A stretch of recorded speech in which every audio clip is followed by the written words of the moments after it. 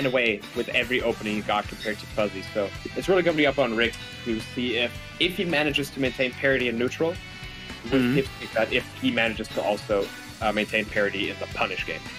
Yeah. So, but here we are. We're already in the game, 30 seconds in. Game on Yoshi with the stock lead. Yeah, almost another SD, but Rikzz fortunately is managed. Ooh, what a nice crouch cancel on the down tilt. Fortunately messing up the edge guard though. Yeah, he gets the edge guards going. Very nice waveland to the platform to kind of create confusion for Rikzz as to where he should recover. Oh. Also then being able to position well to like go to top flat if Rikzz chooses to recover very high. So good stuff from Pipsqueak. And one thing about Pipsqueak as a player, which you'll notice very often, is that he likes to do light shield on the side flats every time the opponent has an invincibility, because it's such a commitment to kind of break Fox open when he's sitting there shielding on the side flat. But absolutely, and then he can just get pushed off, and then he has a lot of different options he can mix to make it hard for the opponent to chase him. So it's definitely a very good option. Very good way to mitigate the danger of the invincible Fox. Yeah, invincible Fox is scary. I'll give him that. Scary. He's already scary enough, but then he's invincible. So yeah. But right now, yeah, Randall messes up Rikzz heavily right there, because that would have been an easy edge guard situation for him. And I love that full hop as a reaction buffer. Rikzz being scared, spot dodging, and Pipsqueak with a slow fall full hop, immediately able to react and back air him out of the spot dodge. But what a steal by Rikzz to retaliate. Oh god, but that was such a good catch. And then the platform punish game is brutal from Pipsqueak, as we've seen before. Pipsqueak's edge guards have been near flawless this whole game. Yeah, really has the slow chart down.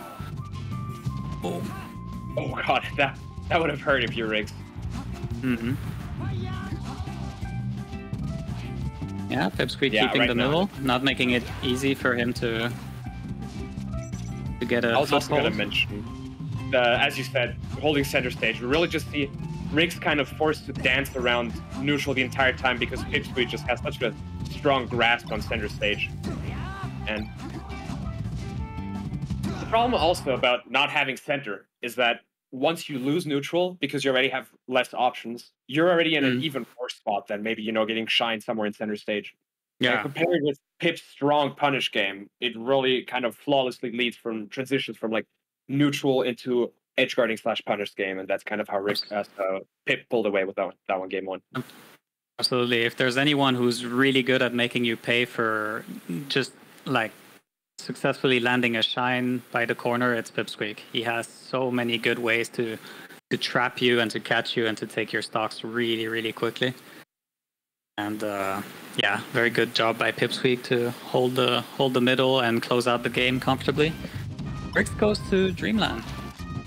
Yeah, I think that's completely fine, because we saw he was kind of getting overwhelmed. Overwhelmed is definitely the word. Where the minimal space seemed to favor Pipsqueak a lot, because he was just much more, I'd say, confident, not even just comfortable, but confident in the tight scramble situation. Here we go again, Pipsqueak with the edge guards. He kind of flubs his movement, but he gets the hard DI in from Rikzz. Yeah, I think I wouldn't have even killed it DI properly, but DI schmicks is the DI schmicks. Oh, and again, to punish. See, the platform extensions are so brutal from Pipsqueak. Oh my god. Yeah, that's again, also DI's straight in. And now it's going to be interesting. Again, Rikzz just always in the corner, never in center. And Pip is just, oh god. Dreamland's so big, and yet 5%, like, he has so much space, and that's only like, I'd say like 10% of the stage that Rikzz really has access to. He's just so good at, and again. Wow. He's all over him. He's just not letting him breathe. Yeah, and this I think is a really stellar example of positional pressure translating so strongly to damage for Pipsqueak. But now Rikzz finally been in center dash dancing, but or she gets pushed out of center again, and still again edge guard Pipsqueak. One thing I noticed though, that despite Pipsqueak's edge guard being really strong, he has been very willing to just give Rikzz ledge and not mess around with that, because maybe he's kind of like, for him, seeing how good he does with like holding center, that he's saying like, if Fox gets the ledge, I can perfectly respect the range which I can't interact with. Then once we're supposed to play neutral again and you're in the corner, I'm still gonna beat you.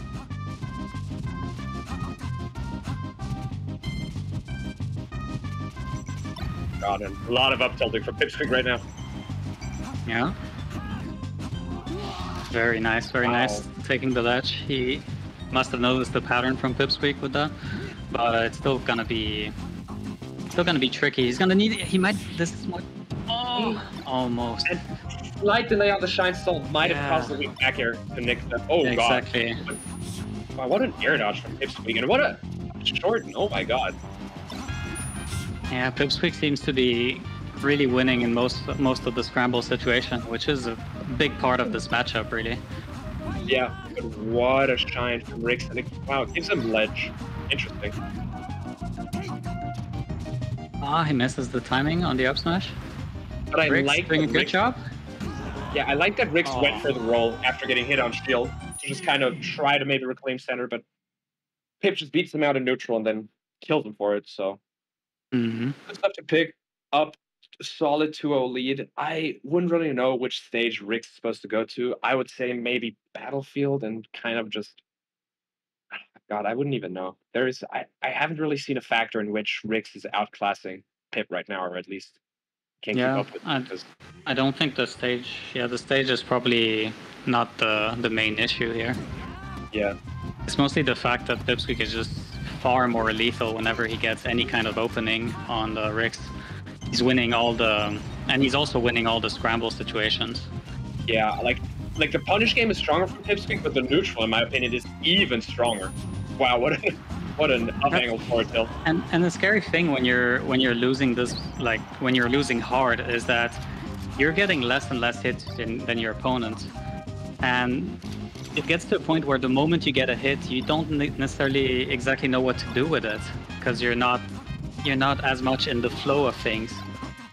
And I think that might be an issue in this set. Like Pipsqueak is just constantly in control, constantly getting the punishes, constantly just... He knows what to do, but when Rikzz gets a hit, he's just... It's almost like he's surprised he's getting the hit. Yeah. Wow, but Pip is... And it's only getting worse. Yeah, because right now, even like, you see Rikzz trying to set up all those baits with the drift, the fade back nairs and stuff, but Pipsqueak is not having it. He seems to be very content with, kind of letting Rikzz stumble over himself in neutral and then gets the whiff punish on an undershoot, which I think is even wild to think about, because the whole point of the undershoot, right? Made out a whiff punish. But yeah, exactly, yeah.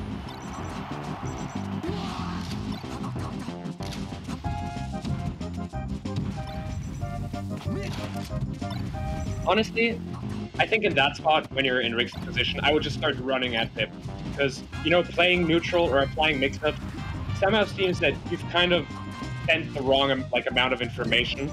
Or you're trying to play a game that Pip is so far and above beyond looking at the scoreboard that I think you kind of should just dumb things down and then kind of work your way to setting up a new neutral game. Really having those strong approaches or brutal, honest approaches, and then from there kind of start baiting. Whereas if you just start baiting with Pipsqueak never really having to be scared of you actually approaching them, what's the point of setting up the bait? And yeah, Pipsqueak, strong. Yeah.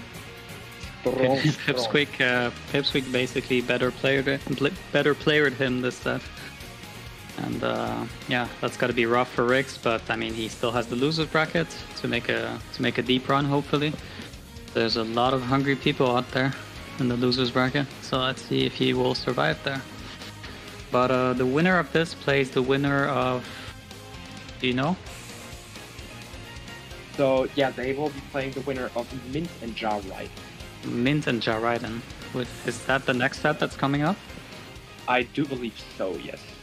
Nice. Because so the interesting thing about these two is I saw Cologne Coliseum, which was a European Summit style event, where both Mhm. of these played in pools or in bracket, one of the two, I'm not too sure, where Gerard